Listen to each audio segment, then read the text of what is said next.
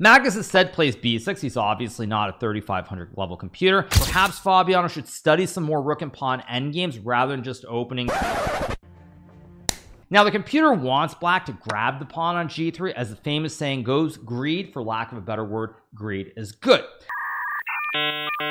However, after knight g3 and queen h3, you'll notice that white is threatening here to sack the rook for the bishop and the knight, at which point with 2 b's in return for a rook, white should be winning. And if black goes knight f5 trying to save the horse here in this position, white can probably take, and after takes, you're probably worried that queen takes f5 looks really good for white. But let's not forget here that there is one important distinction between regular chess and Fischer random, which is that after black plays rook g7, you're thinking, wait, my king on f8 is terribly placed. But when white plays a move like f4, now you can simply castle the king out of the center of the board, and just like that, you finish your development, you swing the rook, double stack on the file, and black is already completely fine. Magnus instead plays b6. He's obviously not a 3500 level computer. Ooh! And now we get the move f4 from Fabiano. Now when Fabiano plays f4, he's trying to argue that down the road he can play e4 in the center of the board. Nothing really is going on the king side here, and white should have the advantage. Now the reason I bring that up is Magnus has moved his knights so many times. He's played 1, 2, 3, 4, 5, 6, 7, 8 times. 8 of his first 15 moves have been made with the knight, and Magnus is really trying to understand how the knights work in this game. So after knight g4, we get queen to f3 from Fabiano. Fabiano obviously has watched his videos on the 31 basic tactics. Check, check, check, check, check, check, check, check, check. And he doesn't want to allow knight to f2, forking the queen, the rook, and the bishop here.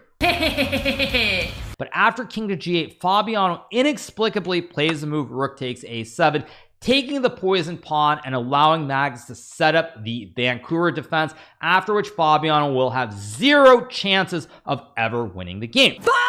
Sorry, it's okay. To me, this is just unacceptable as someone who has played chess at the top level to not know this setup. It did not seem apparent to me that Fabiano realized that this was a theoretical draw.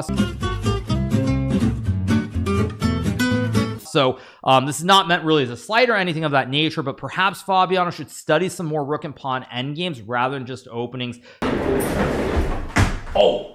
Because he misses a golden opportunity to win this game against Magnus and tie the match here when he takes the pawn, because now after rook f5, king c4, king to h8, this is the Vancouver setup here where white is up 2 pawns, basically the same position except with colors reversed that I had against Nepo, also as we saw in the game between Magnus and Levon here, and now there's no chance to win. This is a draw, by the way. This is a draw.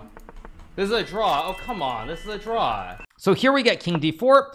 Magnus plays rook c6. Now the rook is just bing chilling on the 6th rank here forever. We get king e4, rook f6, king e5, rook c6, king f5, rook b6, king g5, and now we have rook c6. Well, actually, now one last point which I haven't really explained yet in this endgame, which you're probably wondering, is what happens if white goes a7. Now if white goes a7, the pawn is one rank away from queening. You're pushing the p. You do not check from the side anymore with rook to f7, because when I move my king away, I'm going to check you on the h8 square. I guess king e6 is a forced win here because the rook doesn't have a check anymore. King 6 might allow rook f6 with Vancouver again. And when the rook goes here, then you check, sacking the rook and queening the pawn and winning the game. So when the pawn gets to the 7th rank, now you attack the pawn from behind. Rook still can't ever move without the capture. And when you bring the king close, I just wait. And as soon as the king guards the juicer, I just start checking you forever. If you try to wait right by the pawn, I'm just going to keep checking you until you go away. And as soon as you go away, then I go over attacking the pawn once again. If rook ever moves, you lose the pawn. King comes close, I check. Very basic draw. Is Magnus Carlsen asleep? No, I think he must be recalling some variation. So Fabiano plays h6, and here Magnus plays rook takes h6. Not necessary. You could also just play rook b6 and draw the game, but he takes. We get to move rook to a7. If you play a7 here, again, rook a6 draws, and after rook a7, we get to move king g8. Fabiano plays king c7, and now we get rook f6. Here we have check, king g7, and Fabiano plays the move rook to f8 here, trying to be very funny, going for the memes. Obviously, Fabiano's been watching too many Levy videos because he sacks the rook for absolutely nothing.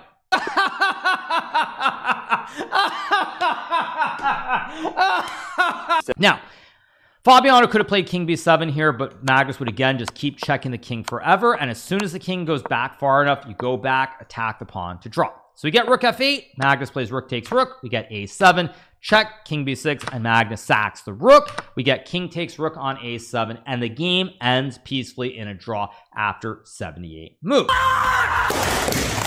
So what to say about this game? Now, I think in general, this epitomizes why Magnus is the greatest player of all time. What? How? Why? How is he so smart? He was under real pressure out of the opening in this game, but he kept it together. He found some phenomenal moves, finding this whole line with b takes c5 and e5, castling the king, playing knight e4, playing like a stockfish with these absolute best moves was tremendous. Obviously, he missed his chance to go into a Vancouver right away at the start of the rook and pawn endgame, but nonetheless, when you play these sorts of games against Magnus, as they accumulate, you get these advantages, but he defends and makes draws from seemingly impossible situations. It really becomes psychologically difficult because even though the result is relatively okay, you know that when Magnus gets these advantages against you, because he's obviously not always going to be worse, he will press you, and more often than not, because he has such phenomenal technique, he will win those games. And it really becomes a very tough battle psychologically when like you get these great positions and you can't win, but then whenever he gets a great position, he always wins. It's ridiculous.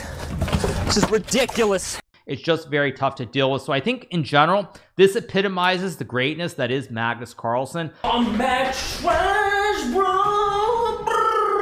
Because he was under pressure in this game, but he kept it together, he gets a draw, and he wins the match.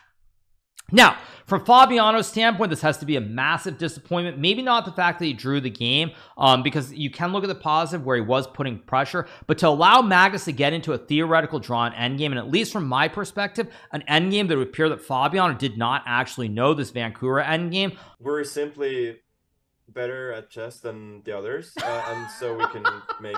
It has to be truly disappointing to end up in this situation in spite of the potential positives, because he did have a great chance to win this game, but at the end of the day, he's unable to win the game. We see why Magnus is Magnus, and Magnus does showcase his great power.